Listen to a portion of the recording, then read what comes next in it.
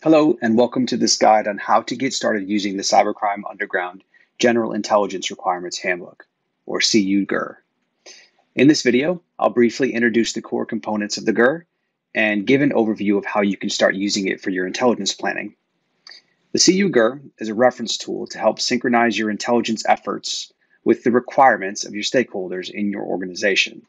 It also provides a step-by-step checklist for implementing the GIRH framework using a complementary intelligence planning process. This process, outlined here, comes with an interactive workbook and several templates and samples to guide your journey.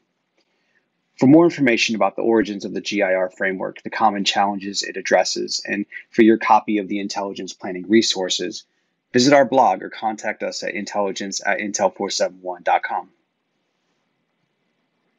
The GIR handbook is organized in 6 parent categories, representing popular areas of interest for collecting cybercrime intelligence. Each category contains 5 components. The first lists the business units or intelligence stakeholders and the use cases that are most commonly supported by a particular GIR section. These lists give Intel planners a starting reference point for identifying requirements if stakeholders and use cases are already known. Next, the actual list of GIR entries starts with a parent category code and a list of essential elements of information, or EEIs, that make up each GIR.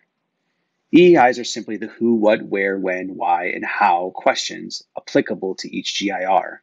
And this becomes important in future videos when we start defining our stakeholders' priority intelligence requirements, or PIRs. Lastly, individual GIRs are nested in a hierarchy tree format, with each sub-GIR inheriting the characteristics and EEIs of its parent.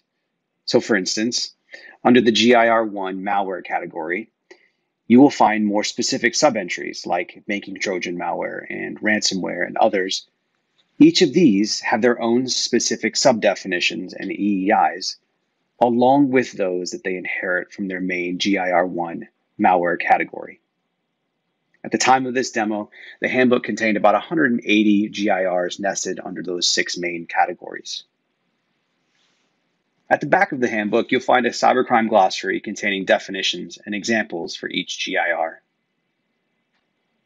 In subsequent videos, I'll demonstrate how to use this GIR handbook and the corresponding planning materials to define a collection plan, similar to this, that maps to the needs of your stakeholders and ultimately provides an opportunity to measure real value back to your organization over time. Thanks for watching.